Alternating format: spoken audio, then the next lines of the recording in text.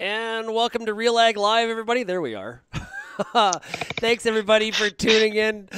Shaun, Haney, your host here today on RealAg Live. Thanks a lot for making RealAg Live a part of your day. And, of course, everybody, check out RealAg Radio on Rural Radio 147 every day at 4:30 Eastern on Sirius XM. Today, we brought Peter Pete Johnson back. We're going to have a lot of fun here today discussing all the agronomic issues from across the country. If you do have a question for Pete, what I encourage you to do is to ask it. Like, get involved. Come into the conversation. All you got to do is enter your question into the social media platform that you're watching on, whether that's Twitter, Periscope, YouTube, or Facebook. So I'd love to get as many questions from across Canada, the U.S., or maybe even Europe. We had one from Greece one time. That was pretty cool.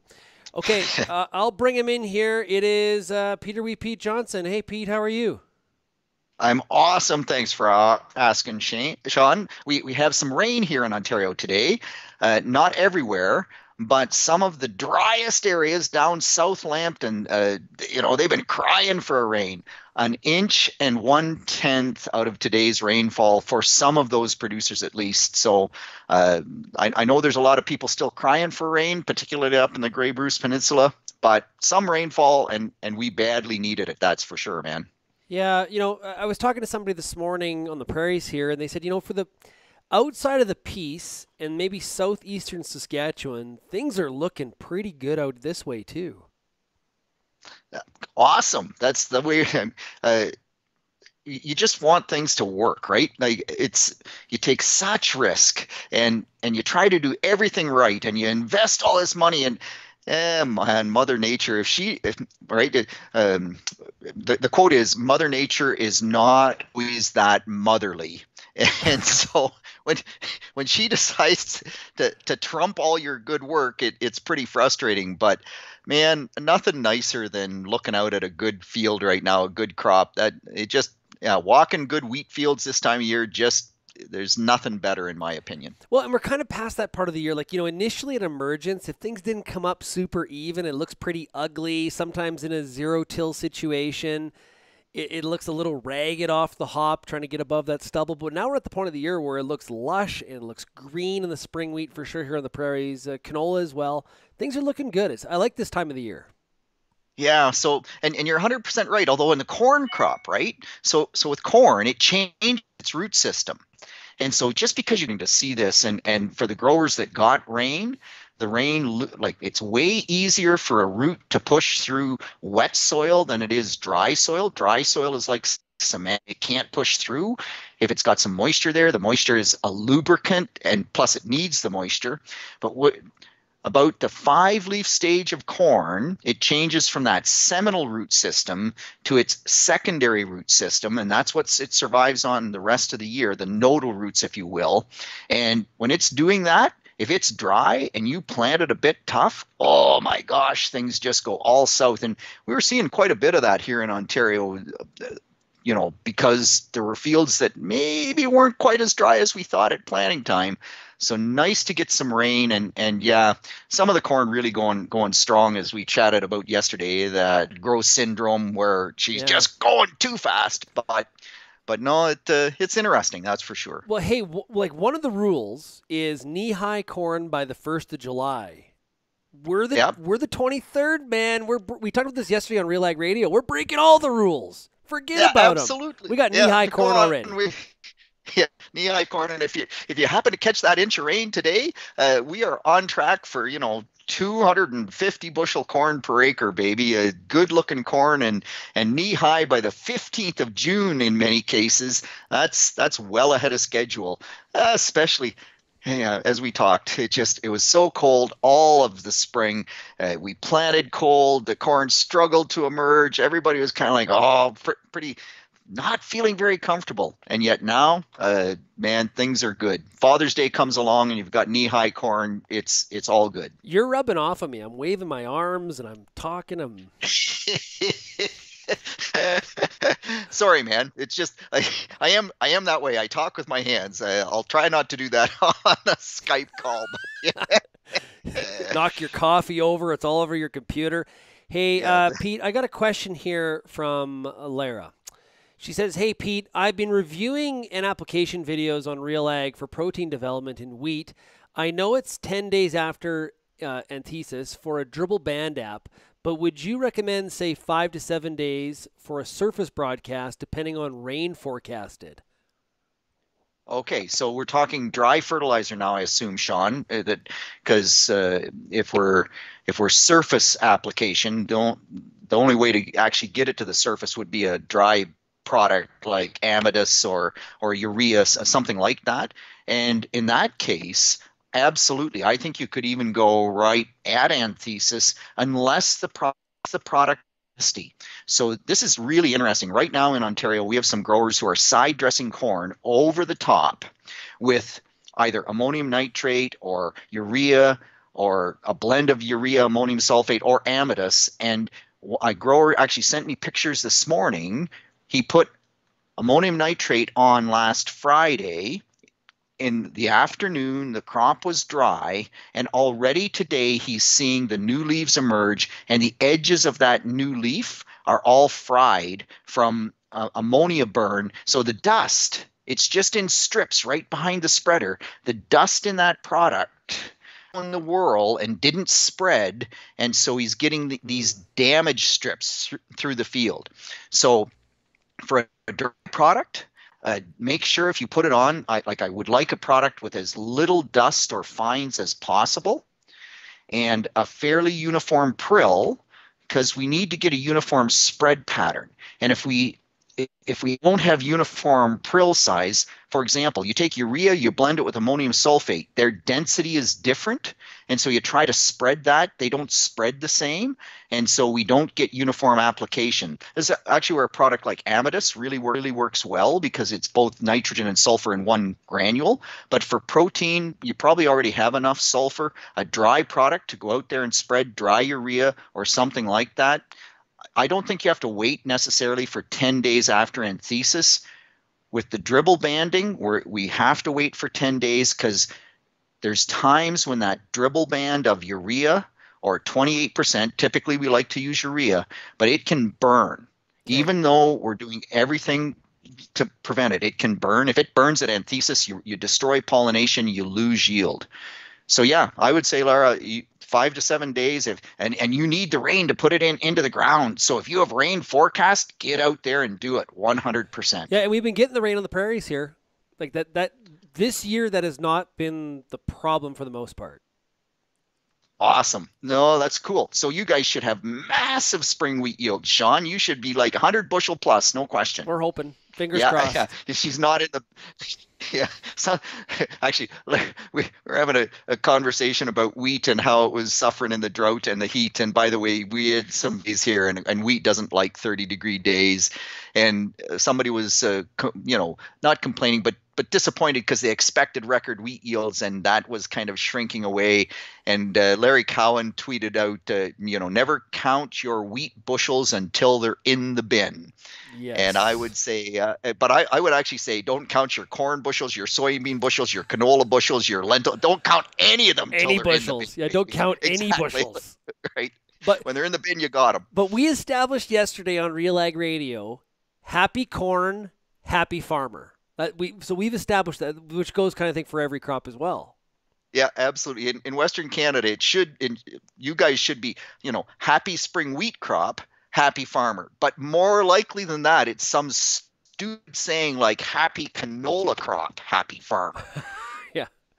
Well, or it's pollinator week, so it's happy bees, happy farmer. Maybe it's like, yeah, absolutely. Yeah, happy bees, and then the canola's pollinating well. Everybody's happy. Yeah, I got to get some of those T-shirts made. I think is what we need to do. Yeah. Yeah, that's cool. Very cool. Kara makes a comment here and says, considering wheat was headed out by the beginning of June last year, we're sailing this year, which is a great comment because you think back to actually right about this time last year in the prairies, we were so dry. People weren't going to apply a herbicide. We were writing the crop off. And then the last 2 weeks of June, actually last week of June, first week of July, boom, the rains came, and then all of a sudden we had a crop again. So, we always compare in Ontario to last year because of how horrific the spring was. But in the West, it was the exact opposite. It was so dry This year has just been way better in both parts of the country for the most part. Hey, come on. We had two very tough years. 18 was a tough year. 19 was a tough year weather-wise, right? So it's time we had a good year, Shaun. We're gonna have a good year. So Yeah, touch wood, right? Touch wood. She's going to carry on right through. absolutely. Okay, what do we want to hit on here? Do you want to talk a little bit more about nitrogen? That was one of the things we wanted to chat about, and Lara asked a lead-off question on nitrogen, Yeah, so we kind of moved yeah, on. no. So no, absolutely. So what I find really interesting is kind of how this whole nitrogen thing is playing out. And we're we're pretty much most of the side dress is done. Most of the nitrogen decisions are made, but the Y drops. So people now have opportunity to apply nitrogen much later in the corn crop than they used to. And it doesn't matter whether it's wheat or it's corn or it's canola, any crop, the later you can wait to make that nitrogen decision, the better decision you can make because you know how much rainfall you've had in Western Canada. You know what your stand looks like in here in Eastern Canada, how uniform it is. And by the way, in the corn crop, as we've talked, uniformity is a big deal. So what's really interesting is that the nitrogen results have been coming back, that there's actually more nitrogen than normal in the soil. So you kind of say, how can that actually work? Because we had a cold spring, so there should be less nitrogen because we should get the nitrogen from the biological release in the soil. But no, there's more nitrogen. Well, why is that? It's because we were dry. And when we're dry, we don't denitrify things. And so what we're seeing is more nitrogen than normal. So I have soybean fields where we've applied 100 pounds of nitrogen to the corn crop. We have 200 bushel yield potential, and my soil nitrates are so high that I should apply no more nitrogen. I should be able to grow 200 bushel corn off that 100 pounds of nitrogen. And I, as an agronomist, making recommendations to that grower, that's a really tough recommendation to make because we would normally say at least 160 pounds of nitrogen there. So this is 60 pounds less nitrogen than normal.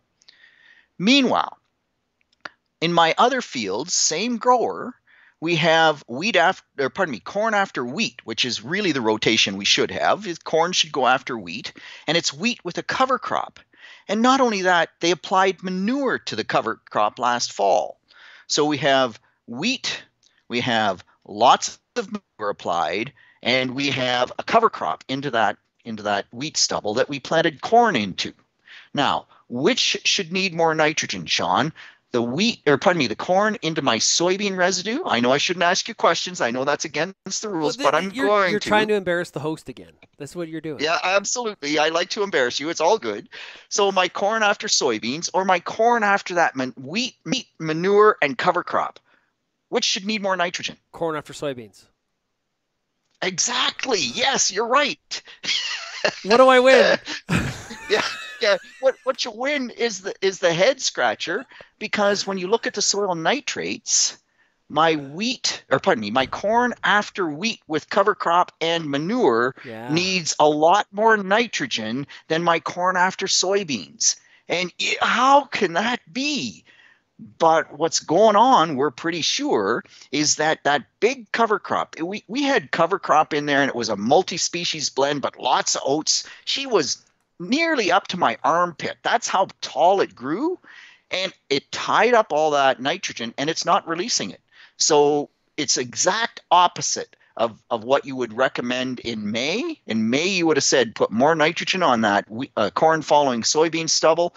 But if we can wait and either side dress or Y drop, we can get that added information. We can look at the soil nitrate test, and we've totally flipped. We're going to put more nitrogen on that corn that's following wheat than we are on that corn that's following soybeans. Really bizarre.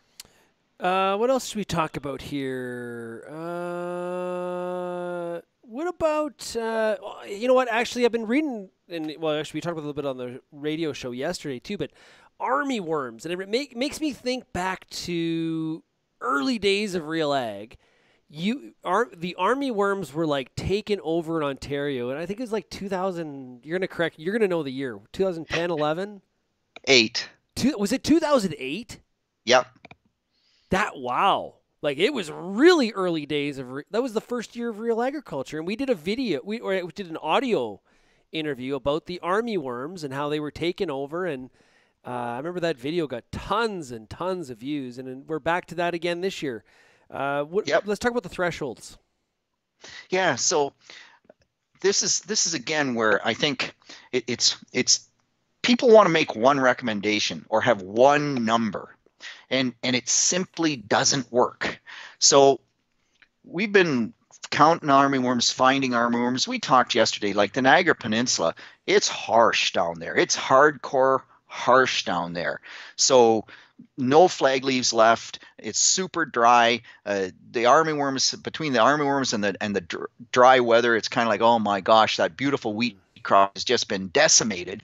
But we always talk about this 5 armyworm per square foot or 4 to 5 armyworm per square foot.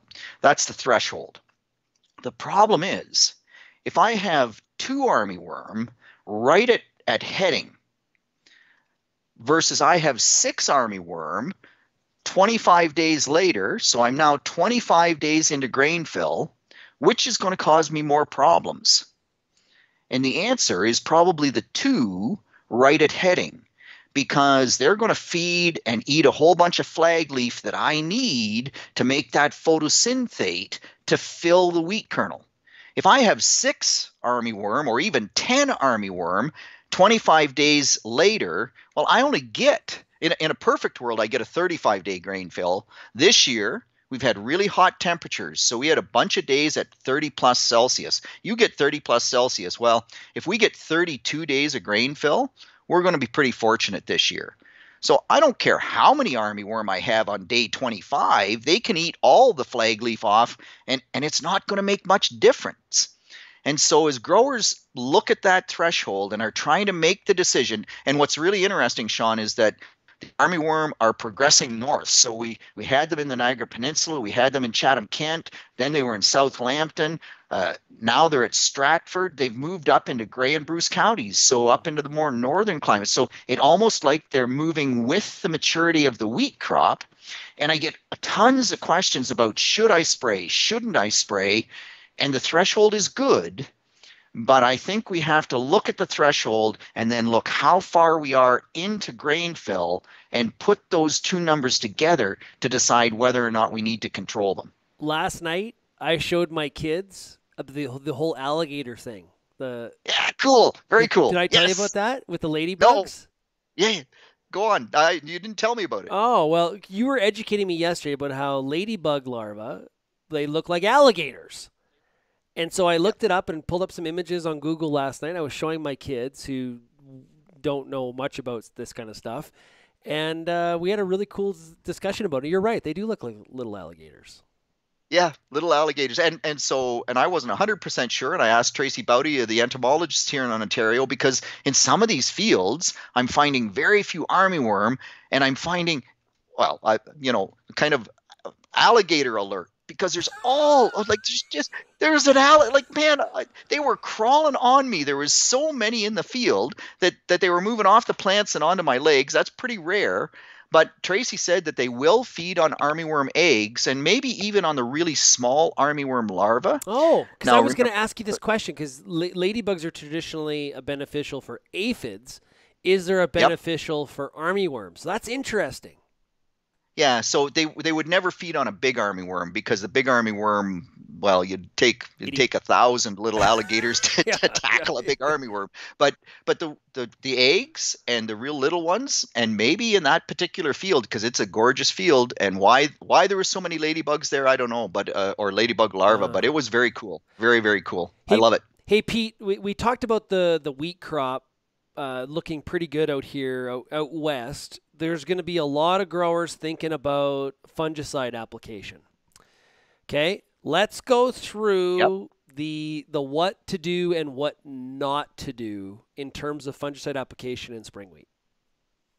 Yeah, so first off, you always have to tie fungicide applications to the disease level in the crop.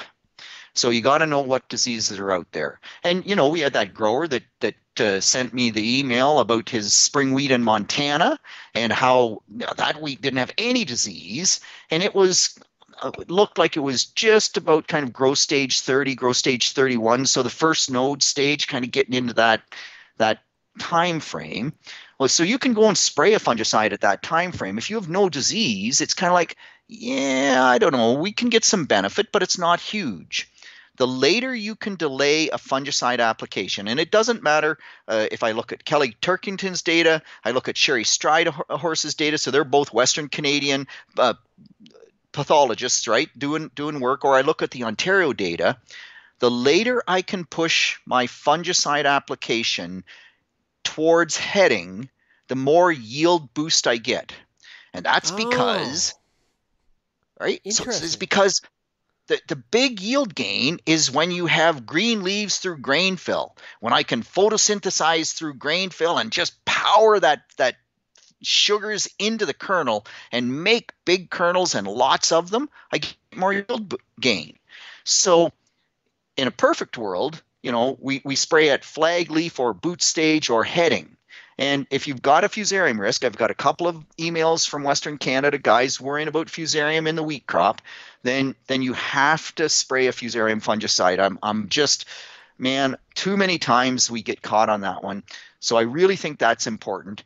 The challenge in Western Canada is if you wait for that fusarium fungicide and you get heavy disease pressure on the flag leaf before you get to that fusarium timing, you can lose way too much leaf tissue. So you really got to scout that disease and push that fungicide application as late as you can and try to get maximum yield gain out of it. And if you can wait till fusarium timing, perfect. So if you see the disease developing, spray. If you have a healthy looking crop, push that spray window back as far as you can, as close to heading as possible, to maximize yield. Yep, absolutely. And then we can talk about 2 fungicide programs if you want. I mean, certainly sometimes you spray, if you get stripe rust early, right? If you have stripe rust, if the guy in Montana with that, wheat that was 6 inches tall, if he had stripe rust, and he might, well, you got to spray stripe rust right away. You can't fool around. Yeah. And then you probably get yield benefit from a second fungicide application kind of into that heading time frame or somewhere in that range. But with a single application, yeah, absolutely. You push it back as far as you can. You got it. I'm going to train you as an agronomist yet, Shaun. Hey, if you'll call me an agronomist, it's right up there with JP Gervais saying I was an economist. So man, you are multi-talented, man. It depends what day of the week it is. Golf, you can play baseball, you're an economist, you're an agronomist, you're a radio host. There's a lot of knowledge up there, Pete. The trouble is it's like a football field, except it's only like an inch deep. It's not there's a lot of talk. Yeah.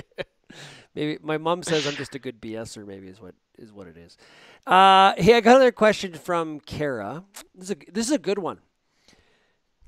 What are the drawbacks of applying fungicides at the same time as your PGR, your plant growth regulator? Oh, so there's the drawback is that for the PGR to really work the best, I want to apply it fairly early in the going. So depends on the growth regulator, but kind of growth stage 30 to 32. So let's say first to second node, that's the sweet spot. And remember what I said about like when should you apply that fungicide, Shaun? You said it already. When should I apply that fungicide? Well, as close to the heading as possible. Right, exactly. So if I put it with the PGR and I'm putting the PGR on at first node, a long way away from heading. Yeah. And so I'm not getting the maximum benefit. If you're in a 2 fungicide program, then that might work. But typically, most of the time, I want my growth regulator on before it's the maximum benefit out of the fungicide. So if you put the 2 together, it's generally a compromise, and either you don't get as much impact from the plant growth regulator as you would like, or you get not as much benefit out of the fungicide as you would like. I got one for you. Also, Do not do the old practice in the early days of tilt where when we're applying our herbicide, we put a half rate of tilt in. Don't do that because we're building up fungicide resistance. Exactly. Yeah. And yeah. So I just hate half rate fungicides, man. So half rate fungicide costs you $4 an acre, full rate costs you 8, and you get no residual. It makes no sense whatsoever. If you're going to drive through the field and the trip through the field costs you more than the fungicide you're applying, put on more fungicide. It just doesn't make sense. Lindsay just sent me a note and says, half rate of tilt. Those were the days. but it also, yeah, those were not the days. But it also shows, Pete, that we learn, right? Like, yeah, we learned. Right. That was a practice that a lot of people did. We thought there was a benefit there. There probably was some trialing to show that there was some sort of a benefit, but hey, we learn. Yeah, no, 100%, and that's where the answer can change with additional science, and that's the way it should be. So yes, we've learned half rates. Number one, the benefit was small. We did it for convenience. It's just like why the PGR with the fungicide. Well, back then we were throwing half rate fungicide in with the herbicide just because it was convenient, and you figured you didn't need much yield gain because the half rate herbicide or fungicide rather. The trip through the field is 0 because I'm going through the field with my herbicide anyway. So throw it in for insurance. And if I get half a bushel out of it, it's okay. Meanwhile, it does build up more resistance. Like there's just lots of things wrong with that strategy. But we learned 100%. We were going to talk about tillage in soybeans. I did play a clip yesterday with Horst Bonner. Talking about some pre-till work that they've been doing and looking at comparing it to no-till. What are some of your thoughts on tillage in soybeans? Yeah, so not just tillage in soybeans, but tillage in general. It's been a great year. Disclaimer: here comes a rant. Here comes a rant. Shaun, I'm hurt. Do I ever go on a rant? I never rant, do I? No. So it's totally out of character. Yeah, right, exactly. No, it's been so cool.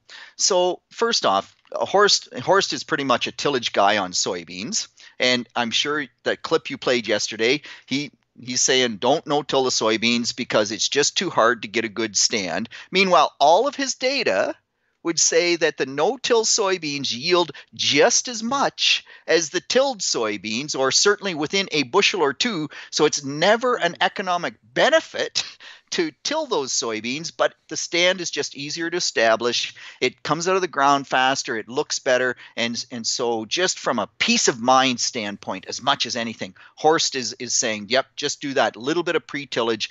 For all it costs, it's worth it from an insurance standpoint. But this whole tillage thing, like, man, it is so interesting. So I had a great chat with one of my local Pioneer dealer, another agronomist, Russ Barker, before you and I got on, Shaun, and we're talking about strip till. And we're actually just tillage in general. And so much we don't understand about tillage. So I tweeted out headland compaction on Saturday, and that has got such a great discussion going. But all of this... Yeah, like, man, our headlands are so beat up with no stand, and I don't know, part of it might be that just these high-speed discs, and you turn on the end, and all that weight goes on the wheels at the back, and like, there's a whole bunch going on there. But from a tillage standpoint, why did it go so hard this spring? We planted corn, we thought it was good conditions, and it ended up going hard without rain. Russ has an excellent example where they went in, they strip tilled in the spring. It was dry. It looked beautiful. They planted the corn. It came up great. But when they were looking at it, they thought, wow, this strip tiller is really loosening that ground up more than we would like. And a day later, they thought maybe we should roll it. They didn't get out there with a roller. They just had a lighter packer. And now in that field, what they're finding is really good areas. The headland, by the way, is perfect. Why is the headland perfect? Because they tracked over it as they were doing everything, and they compressed that so that it wasn't too loose. but areas of the field where now the corn is not growing well, and it's because the soil is too loose. They didn't get it compacted down after they went through the strip tiller well enough. And so there's just so much we need to learn about tillage. It's amazing, right? It's just amazing because we've been doing it. I don't know, the plow was invented in what, 1797 or something like that, the first plow, Jethro Tull, and we still haven't got tillage figured out. It just is bizarre, man. It is just bizarre. But yeah, it's a work in progress. Tillage, to me, after how many years in this business, tillage is a work in progress. Why is that? Like, I wish I understood. So Russ's comment is that I need every tillage piece known to man sitting in my shed, and every year, and every 3 days through that year, I'm going to be using a different piece of tillage equipment. There's no one system. Even the moldboard plow and fall moldboard and spring cultivation can still absolutely fail. And so it's too variable, and it's an art as much as it is a science. The really good farmers, they're artists as well as scientists. So is your tillage equipment sort of like your golf bag, where you have a different club for every sort of situation? Is that what your tillage implements are like? I actually don't mind that analogy, Shaun. That's pretty good for golfers. That sort of works. Except maybe we don't need 9 irons and well, actually, I guess it would be, maybe we don't just need 6 irons and 3 woods in the golf bag. Maybe we need, I don't know, 25 irons and 14 woods in the golf bag to actually do it all. And it responds differently every year as well, right? So it's not just the tillage tool, but it's also how it's going to interact with the weather that we get from that point on. It's a whole bunch of fun and a whole bunch of scratch your head. Ken Cura, who's watching on Facebook, his comment about all this is bigger iron plus more yield, therefore more stover to deal with. Yeah, and so from a no-till standpoint, Ken's 100% right. If he's referring back to our discussion with horse tillage and the no-till, so I cut my teeth on no-till back in believe it or not, 1985. Now, I shouldn't tell you that, Shaun, because it tells you just how old I'm getting to be. But, in 1985, if I had any crop, I thought I'd really done something. And I can still remember the year that we broke 100 bushel per acre corn crop. Is like, oh my gosh, we thought we died and gone to heaven. Yeah. Now, if my corn isn't over 200 bushel per acre, I cannot go to the coffee shop because I'll get laughed out of the place. And we have growers that are growing 240, 250, 260. So if you think about the amount of residue that you put in the soil and how your tillage equipment has to fight with that in order to get the seed in the soil and all that kind of thing, Ken's 100% right. In the late 80s, early 90s, no-till was a different beast than it is today in 2020. Well, and I'll say, out here, I'm in the Palliser Triangle. Like, any tillage is considered bad tillage. Like, people do whatever possible to never disturb that soil because they don't want to go back to the 1930s and 40s. Yeah, no, the erosion, the dust bowl for sure. Plus, every time you till the soil, you lose moisture. So you're in the Palliser Triangle, man. You can't afford to lose any moisture. So all I can say though, Shaun, is don't most of your guys still use those things called hoe drills? Yeah, yes, they do, Pete. Yes, okay, so they do tillage. Those stinking hoe drills, man, they do a lot. I see. It's one pass tillage. It's like an all-in-one system, Pete. Yeah, it is that. I give you that. Absolutely, I give you that. But it's still like, man, they do quite a bit of tillage when in that seeding pass. Absolutely. Well, you know what? Because we've written some stories about how, if we lose some of these products like glyphosate or some of these herbicides, it's going to force people to go back to their weed removal program, could be some sort of tillage. and like it just gets the hair on the back of some people's neck to stand up, and they just go crazy that we would go back to that sort of system, or have to rely on it. Yeah, well, and I'm totally on that. I'm a no-till guy, or as little tillage as possible. And that is because we know the benefits of residue. We know the benefits not only in terms of wind erosion, but in terms of soil health and water aggregate stability and infiltration. The less I can do, the better off, the healthier my soil is, the better the water will infiltrate, and all those things that we need it to happen. By the way, that headland that I tweeted out with the compaction, there ain't much water infiltration going on there, Shaun. Like she's just like cement. Really, it's like just concrete. It's like in a silage field, right? The trucks that are driving through on the same end of the field, it gets to be, it is like concrete by the end of the time the field's finished. Yep, absolutely. And so in this situation, and I don't know all the details there, but the picture I tweeted out was just a good example. I'm seeing it all over the place. Not always that severe, but in some cases just as severe. And yeah, we just are beating up the headlands. And to Ken's point, if I'm pulling 240 bushel corn off of that cornfield, that's a ton of trips out with the grain buggy, right? Or trucks or wagons or whatever. So a lot of growers now, they're putting gravel laneways or loading stations into the field in the middle of the so field. that on the edge, okay. Right?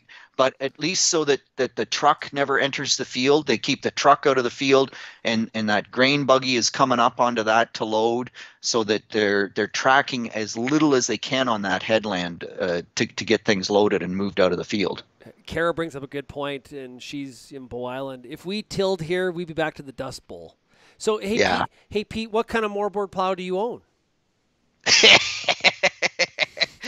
What's your brand? So I have a one furrow moldboard plow that was given to me when I at 25 years with Middlesex Soil and Crop. They presented me with this, thanks for 25 years of service, kind of as a memorial to me, or not, but a memorial trophy.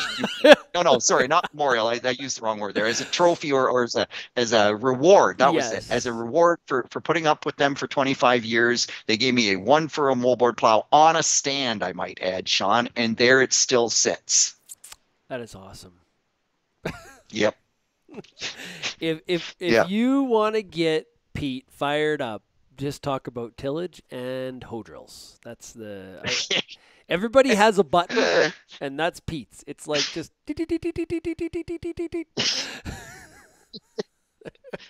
Oh yeah, I have some other buttons, Shaun, but I ain't telling you what those are, baby. Hey, I got a question here from Brett. He says, "How reliable are PSN tests?" Yeah, so that's the pre-sidrate nitrate test in corn. Okay, and so they're as reliable. They're a snapshot in time. And so that's one of the things you got to be really careful with, is that you take them at the right time. So a PSNT is designed to be taken basically at 6 to 8 leaf corn. And what's really interesting is if you go out and you start taking nitrate tests on waist high corn, the numbers just drop off to zero as that corn gets taller and taller. And you kind of say, wow, there's no nitrogen there. But there's actually all sorts of nitrogen there. It's just that the corn crop is sucking it up so fast that it's pulling it out of the soil quicker than it can become released. And so you can't use those nitrate tests to predict very much. So the timing of that nitrate test is really quite important. And the reality is that in the data set, it only explains about 30% of the variability. So what that says is that 3 times out of 10, it will predict the actual right rate. Now you kind of say, well, then why would I even use it? Well, one of the smartest guys I ever knew on nitrogen on corn research, a guy by the name of Steve Hawkins out of Purdue University in Indiana, and he came up and gave us a presentation, and he said that doing research on nitrogen is like counting a stampede of wild horses after dark. It's like trying to. So it's like 30% doesn't seem like much, but it actually really, if we have sort of a base understanding, we can take that and we can use that to fine tune our nitrogen and actually get pretty darn close. So there's some other things coming on, like rainfall in that June 15th to July 15th timeframe that also play. There's other tools out there. The nitrate test is simply one of the tools that helps us fine tune that nitrogen recommendation. So do I have to do multiple PSN tests then and average them out because the test is somewhat unreliable, or no? No, so what you absolutely need to do is you need to figure out, or not figure out, but you need to do enough tests that you get a good representation of the field. Because if you pull one nitrate test, whatever that number is accurate for where you took the test. It's a snapshot in time of that spot. And so if you go and all you test is the low area of the field, the high organic matter area of the field, well, the eroded knoll might be a different number. And so you need to do enough testing to make sure that number is solid for the field, or make your nitrogen prescription map where you know that there's, this is the end test in the hollow, this is the end test on the hill, and you make that nitrogen prescription map. So I think you can do it both ways, but you got to make sure that you get a representative sample for what you're going to apply the nitrogen on. That's the key. Interesting. That's cool stuff. Okay. Hey, Pete, you know what? We've been talking for almost 45 minutes. Like, can you believe that actually went really fast? Well, I can believe that you've been talking for 45 minutes, but me, Shaun, I couldn't talk that long to save my soul. Oh, no, he's never got anything to say. You got to poke him to get him to say anything. Hey, Pete, if every week Pete puts out a podcast called Wheat Pete's Word. He does a tremendous job on it. It goes back to his time with Omafra as the wheat specialist. He's continued on with Wheat Pete's Word. Pete, if somebody wants to ask you any questions for that podcast, how do they do that? So any way at all, they can tweet me the question or direct message me on Twitter the question. They can email me the question, just pjohnson, JOHNSON at realagriculture.com. They can text me that message. My phone number's on my Twitter page at Wheat Pete, so you can get all that information there. My email address as well if you go to my homepage there.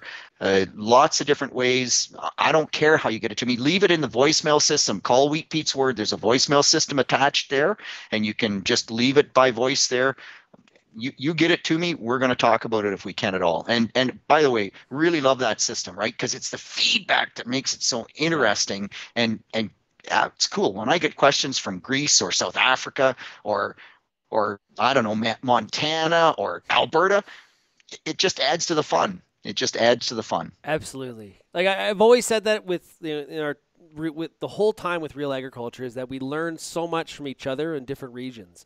We can get so locked into how the way that we do it in our area, our province, our county, our area of Canada, and you can't implement everything from other areas, but if you just pick up a little bit, just learn a little bit, that's where we really move forward. Yeah, 100%. And if all you do is look at what you do the same thing as what you did last year, you'd learn nothing, right? So you got to expand that brain and look outside your area, and yeah, you'll learn some cool stuff, and it'll change how you farm. Yeah, the power of curiosity, my friend. The power of curiosity. Yes. Hey, you got it. Pete, I really appreciate it. This has been awesome. Great, fun discussion. Awesome, dude. Yeah, I really appreciate it, Shaun. Have yourself a great day, and I hope you manage to beat your son at golf one day in the future. Well, we got a big game on Friday. Big game. Yeah, I'm sorry to tell you he's probably going to beat you, but good luck anyway. They're getting close. Hey, tomorrow on Real Ag Live, we're actually going to have Mary Robinson, president of the Canadian Federation of Agriculture. That's going to be a lot of fun. So today we did agronomy. Tomorrow we're going to do some ag policy, talk about trade and some of the things that are happening domestically. Of course, we got the implementation of the USMCA about to happen here on July 1st. We got the U.S. threatening more tariffs on steel and aluminum. We got a lot of stuff to chat about with Mary. We're broadcasting RealAg Live every Tuesday, Wednesday, and Thursday, 3 p.m. Eastern, 1 o'clock Mountain, and I really appreciate everybody tuning in and having fun with Pete and I. Thank you very much, everybody, for getting real and getting connected with RealAg Live. And don't forget about RealAg Radio on Rural Radio 147 coming up here at 4:30 Eastern. Cheers, everybody.